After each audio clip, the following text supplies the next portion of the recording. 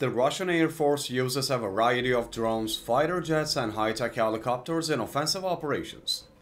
However, the fate of these helicopters is not much different from that of fighter jets and drones. The Ukrainian army destroys all Russian air targets.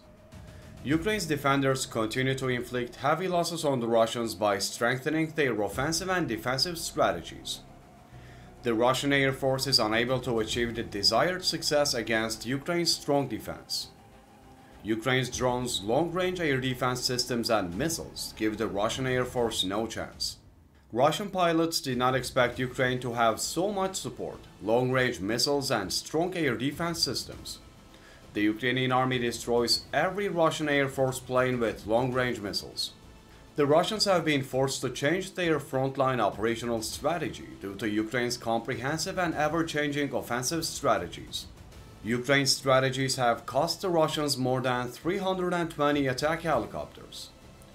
Changing situations forced the Russians to make more mistakes. As a result, Russia lost a large number of combat helicopters and pilots. Since the start of the war on February 24, 2022, the Russian army has lost more than 470,000 military personnel, 325 combat helicopters, and many important pilots.